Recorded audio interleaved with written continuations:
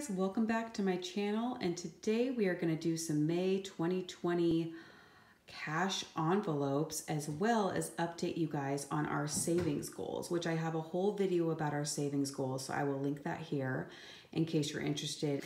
Here we go. So first I want to take you to our May 2020 budget sheet.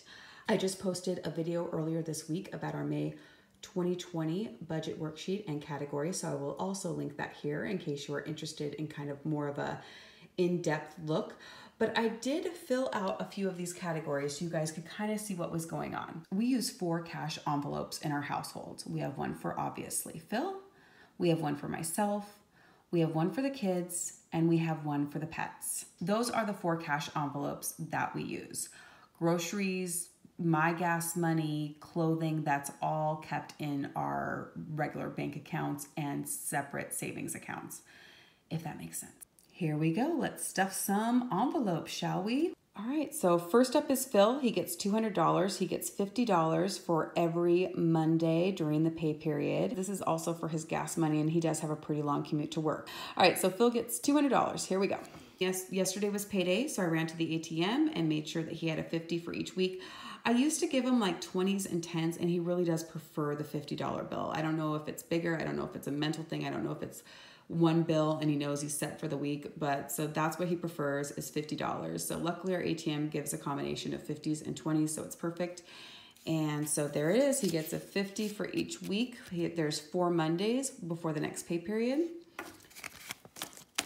I also clip on the date of each Monday. He knows that I did go through the calendar and check and make sure, because we did have one fight. We've been doing this now for almost, well, over 2.5 years, almost 2.5 years. And so we did have one little fight about if I had put a 50 in. And yeah, I still think I'm right on that. But so this is what I do now to avoid another fight. That way he can double check me and make sure, granted, I do have 2 small children. I don't get a lot of sleep, but I think I'm still right. Just saying. All right, so those are the dates of each of his 50s. That's the total, and we're gonna put that in his cash envelope. So Phil is done. What I do after I stuff each envelope is I go ahead and I highlight just the name or the budget category, so I know that it's done. That way it just feels so good to have everything highlighted, so I know that everything is taken care of, everything's accounted for, everything's paid for, everything's saved for the month of May, or whatever month I'm working on. All right, so Phil's done. Next up, me. Mwah. Ha ha ha. I got new ones on Amazon. Guys, I don't recommend these. That's why I'm not even going to bring the description in the link below or anything like that, because look at, I've had these for, this is month 2, and it's already coming undone, like the glue on the side. So whatever, it is what it is. And they're too big to fit into my wallet, and my wallet's already pretty big. I just don't know if I'll buy these once again. My nails look horrible. Anyway, I digress. All right, so I get $20 a month, and that is usually just what I use for like a book or 2 that I see online that I want to buy. It's money that I feel comfortable with. I used to not give myself anything. This is a new thing that I started doing this year, was I just started going, I want some personal money too. And I thought $20 a month, or to go out and get a drink with girlfriends or something, just something fun, right? So $20 for me. $20. And because we went absolutely nowhere the month of April, I already have $20 in my envelope, as well as some Dutch Bros gift cards. And so, guys, I feel rich. All right, next up are the kids. We have 2 kiddos. They also get $20 a month. We use this money for like bouncy houses or museum trips. This is just literally kids' fun money, and also mama's sanity money to go somewhere and do something different. This is their envelope. Stickers we got at the dollar store that I figured would be fun for the kids to decorate their envelope. All right, and so the kids get 40, which I have out. And again, since we went absolutely nowhere the month of April, they still have their $40 in there. So you guys, I'm excited for some bouncy house trips and some kid museum trips coming up. I think it's gonna be really fun. So we'll add that 40 to their envelope. All right, kiddos are done. And last envelope is pets. Here again, my fur baby's envelope. And yeah, you can't write really good on this. Like I tried a couple different pens.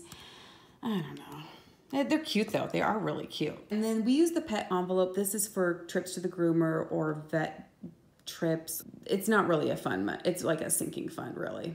But they get $40 a month because we have 2 pets. So they each get $20 as well.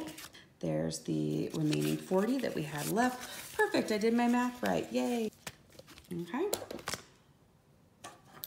Cash envelopes are done for the month of May. Woohoo! Moving on, I want to show you that we had an excess of $634.02 after making sure that I budgeted out everything for our fixed bills and variable bills. 100 of that I wanted to make an extra payment to our appliances because we do have to pay those off by October 1st or else the interest kicks in. You know, those 0% interest things sound really good. And they are, as long as you pay it off within the 12 months, right? Our kids' birthday savings goals, 130 to finish that off. 104, 102, that was kind of just like the random amount that I found toward my sister-in-law's wedding this October. Tires and our car fund, 150. I normally wouldn't have probably thrown that much toward the car fund and toward my winter tires for next year, but I need my oil changed desperately, and all of our key fobs, the batteries are dead. So there's that, yeah. Christmas is not canceled this year. At least I don't think it is. So 150 to Christmas. And then you guys, we were under budget in the month of April. So this doesn't count towards this, obviously. We were under budget the month of April. So this $400 here, I'll just show it since it's showing on here. I'll just explain this, was actually what we went under budget because we didn't go anywhere. We didn't do anything. And so we rolled that over from the checking from last month. So that was kind of nice to put an extra $400 to our emergency. So yep, 150, 150, 10402, and 130 all went to our savings goals. All right, sinking funds, savings goals, whatever you guys want to call them. So the 130 actually, and that's kind of this darker blue because I couldn't find my original highlighter. And I know that this is super archaic. It's not a pretty tracker, but it works for me. And I'm not going to spend money on a tracker. I'm not going to spend time on a fancy tracker. I'm tired, you guys. I'm tired. All right, so our kids' birthdays, the goal's 500. We have achieved that goal. That feels amazing. With the addition of that 10402, we now have $200 saved up for my sister-in-law's wedding. The reason why this is so high is obviously wedding gift, bridal shower gift, bachelorette party. I'm also a bridesmaid, so hair, makeup, cost associated with that. So again, this is probably going a little above and beyond, but when I like to budget out, I always like to budget out for higher than what I think I'm actually going to spend because it's a nice surprise afterwards. And then guess what? I can throw that money to debt. Yay. Tires, which is really our tire/car fund when we need like oil changes or anything like that. $1,500 goal. Not a lot in there, but we're sneaking up. And then Christmas, yay, our goal is $1,200. We are absolutely buying local this year because of what is going on with the economy, and we want to support our local economy. So when you do buy local, it tends to be a little bit more money, but that's okay with us. And yeah, I was able to fill in another 3 columns. That's where we are on our 2020 savings goals or sinking funds, whatever you want to call it. Thank you so much for joining me today to stuff some cash envelopes, to talk about our May 2020 budget a little bit, to discuss our 2020 sinking funds and savings goals. If you like this video, please give it a thumbs up and please hit that subscribe button if you want to follow along on our family's journey to becoming debt free. And I hope to see you guys next time.